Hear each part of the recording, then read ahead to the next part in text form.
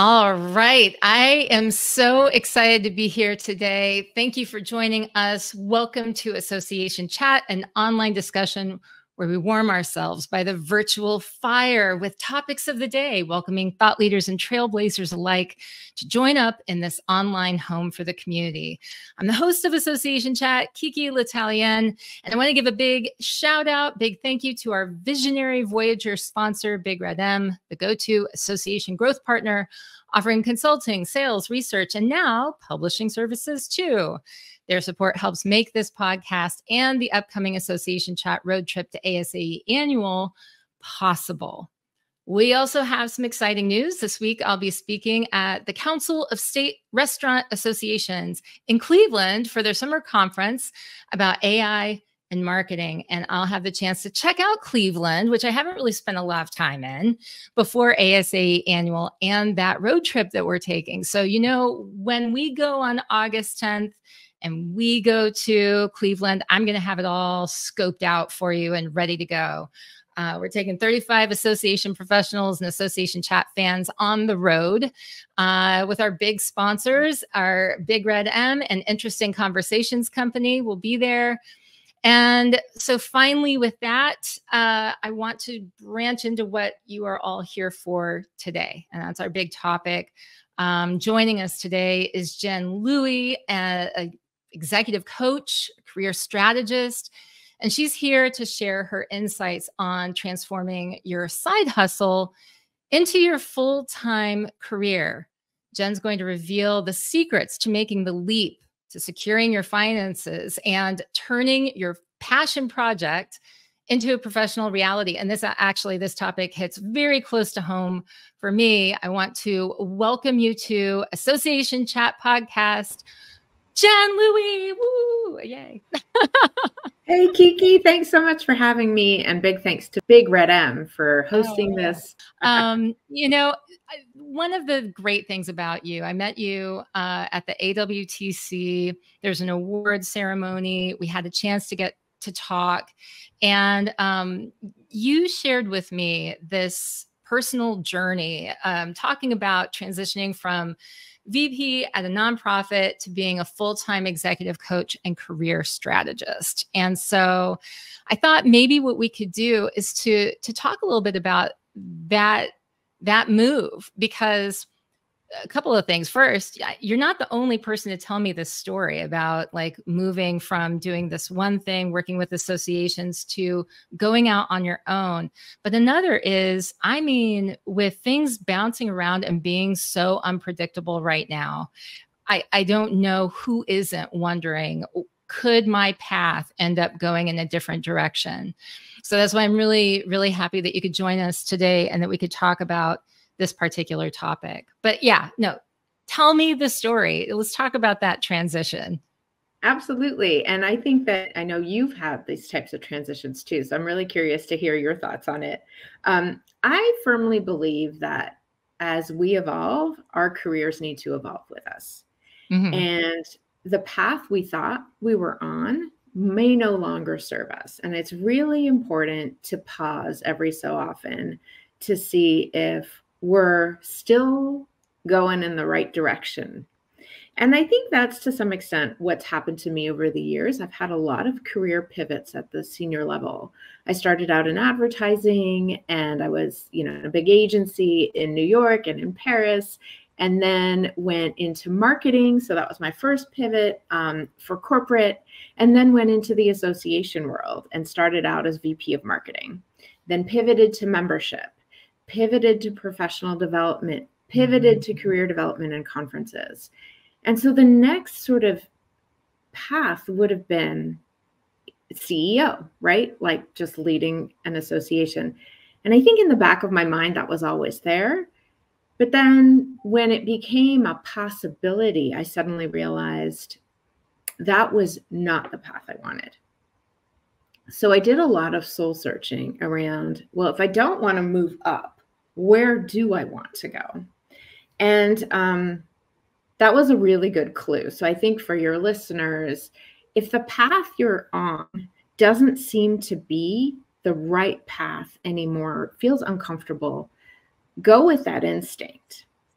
because that's a clue. And then I really fell in love with this concept called ikigai. It's a Japanese concept of having a reason to live. It's this concept that encourages people to discover what truly matters to them and live a life filled with purpose and joy. So it's not like having a work self and a work identity and then a personal self and a personal identity. It's really having an identity that merges both. And being somebody who's always been pretty passionate about work, that was something important to me. So I thought, okay, I'm going to figure out what my ikigai is. Realized that the patterns throughout my life were around coaching, whether it was working behind the scenes with volunteer leaders and coaching them to be their very best on stage, to coaching teams. And then this other area of meaning and finding meaning was always part of my life. My undergrad, I have an MBA, but my undergrad was actually in philosophy, which is about figuring out meaning in life. So all that together made me realize coaching was probably the area for me. And then from there, I worked with executive coaches to figure out what the next step could look like, what training I could take, and then how to ultimately build the side hustle. See, I knew I liked you. I love the philosophy background. And it's just one thing that somebody can say about you is that you're not afraid to try new things. You're not afraid to go in new directions. And yet I think that, for a lot of people, they feel hung up on making some changes. It can feel very, very scary. Even if how do we say this? Ikigai. How do we say that? Ikigai. Yeah. Okay. Even if they're like, yeah, I want to work in another way that I've kind of heard this same sort of concept talked about is working in your zone of genius, right? Where you're trying to work in your zone of genius. And then I can't remember his name. I love his book where he talks about that. But that same sort of concept, it sounds like, it feels like even if people can connect with what that is, the jump to get there or the move to get there can seem just scary. And like there's a lot of uncertainty and fear around it. How do you know when it's time? How do you know when maybe you should make a move? I know in your article that you talked about, and I posted a link to it. I'll post a link to it again. That your latest article that was in Fast Company that had to do how to turn your side hustle into your career. You talk about finances. You talk about making sure your finances are where they need to be. How do you know when your side hustle or your finances you're financially in a spot where you can do this thing?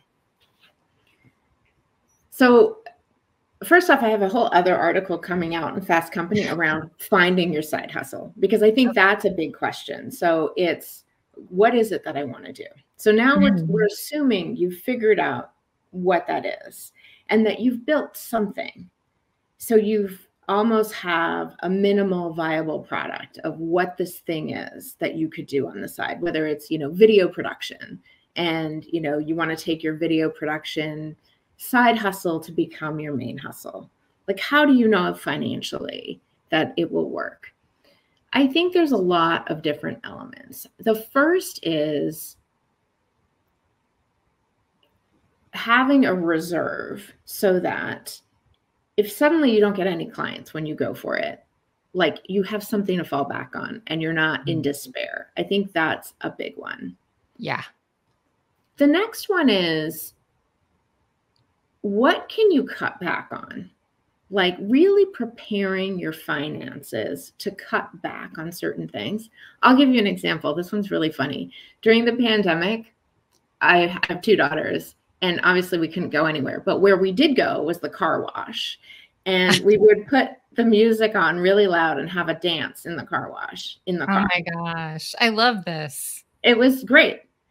However, after the pandemic, we never really used the car wash. Like I never washed my car, but I was still paying $25 a month for that subscription. That car wash. That was It used it was to be really the entertainment side of our budget. Now, so anyway, so that's an example. Like, look at your credit card and see what you're spending on that you might not need anymore. Like, I had all these gym memberships. I didn't need that many gym memberships.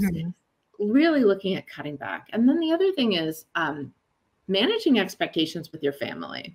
So I have 2 teenagers, and I said, look, mom's gonna go out on her own. That all that stuff I've been buying you, I'm not gonna be able to buy as much for you. So they got jobs, and I actually think that's a good thing. yeah. So, you know, I think it's a combination of managing expectations, also managing what your expectations are for how much you're going to make. And, you know, my goal was to just cover expenses the first year. I was not expecting to make as much as I made at the association. And part of it is what's priceless is the flexibility you get, right? You're building your own thing. And now you can decide when you're working and when you're not working. And to me, that in some sense is priceless. That's true. I mean, I think you do bring that on, that financial question. There's so many association people live in the DC metro area, and we all know how, you know, how expensive it can be. Cost of living there, it's pretty high. And I know that a lot of people, and oh, I see LinkedIn user over here says, yay for teenagers who work. Yeah, no kidding, right? I have a teenager, needs to get a job. So, you know, she's getting there, right? But It's hard. I have to say that when I went out on my own and started my consultancy for the first time, here's how it started for me. It started with having one person who said, you know, if I could be your client, and you just work on my project, I could pay you X amount of dollars. And I saw dollar signs, and I knew that I wanted to try to go out on my own at some point. And I thought, oh, well, that will be a nice foundation for all the other business that will come in. It's that all the other business that would come in that I really, looking back on it, I probably should have had a little bit more strategy going into it, a little bit more savings going into it. Because what happens if that one client, that one major foundational client that you have goes away or decides to cut back or decides to pause or whatever it is? And sure enough, eventually that was the thing that happened with me. And I found myself going, oh, here I did this thing and I made this big leap and I wasn't quite prepared the way that I should have been. So I think your advice is really good based on what I've experienced and observed. The people in our industry or in the association industry, who I've witnessed do a pretty good job of growing their consultancies or taking care of themselves and their families pretty well, has been when they start out with a little bit of a plan and they've got some savings built up so that they can weather any financial storms that come their way. Absolutely. And I think, you know, you're talking about having an anchor client, which is absolutely wonderful if you can do that. The other concept that I'm just going to put forward, at least in coaching, is that there are organizations that provide coaching that you can work with. So for example, I became a coach for BetterUp more as a security piece in case I would have no clients, right? Right. And then the third area is sometimes people build a side hustle, but they don't have to go the entrepreneurial way.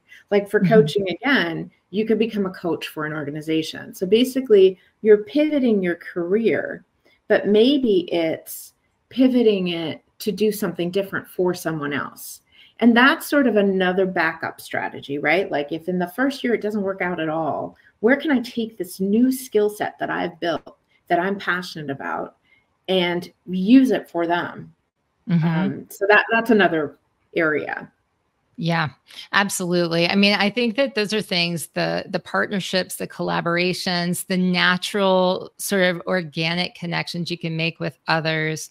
All things, great ideas, things I ended up doing in my own life, things that I didn't start out doing when I went on my own. Basically, when people come and talk to me about my experience, you know, which I had my own business for over 10 years. But I've got to tell you, I probably made every mistake you could possibly make, and then some. And can tell you all the things not to do. So like listening to your advice is fantastic, because I can say for sure it's definitely the right way to start, the right way to go, all the way through. This savings before making the leap. I love the idea that you were looking through and saying, what can I cut out? What do I not need to have? I think the conversation that you had with your children about it, like, let's talk about expectations and what might be changing around the house too. And by the way, I don't want to emphasize all this stuff that's scary or bad, but I think this is really important to talk about. Like, you have other people in your lives, probably friends who might expect you to continue to go out or vacation with them the way that you used to.